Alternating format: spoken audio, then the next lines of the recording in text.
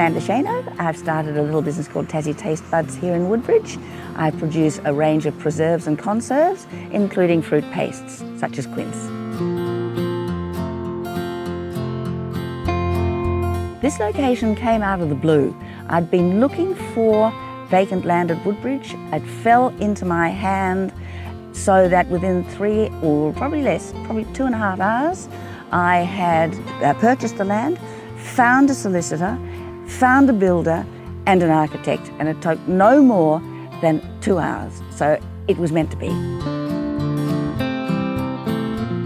Basically, my product range includes Pinot Noir jelly, I do Pinot Noir paste, I do quince paste, I do apple paste, I do a chutney, I do vinegars, sauces, and some other miscellaneous products such as the pickled walnuts, which I also make a tapenade from the pickled walnuts, and it's all made here on the premises as part of Tassie Taste Buds. As part of the Flavours of Tassie, I will be showcasing products that are quintessentially Tasmanian. I'll be bringing my products with me, and there will be a chance for customers to taste all of the products. I'll be able to give a little anecdotal talk about why Tasmania is so perfect as climatically to grow these fruits, and I'll be able to explain really why I think Tasmania is the right place for Tassie Taste Buds.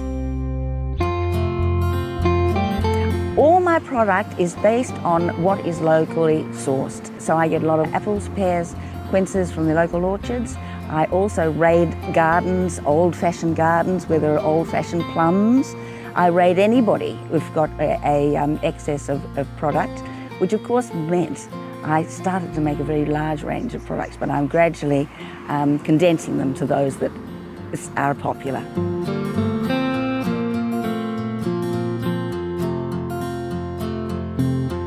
My product is available at Salamanca and bang in the middle of the market.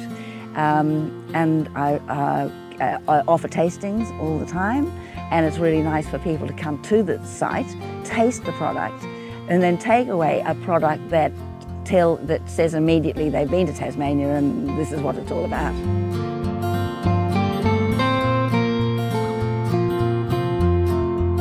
Tassie is, I think, first of all, it's the quintessential tourist state of Australia because people like to tour around and discover things themselves. And that's exactly what I did. I toured around and discovered things about Tassie that I didn't know. And it also seems to invigorate spontaneity, creativity, and freedom. And that's what I love about Tassie.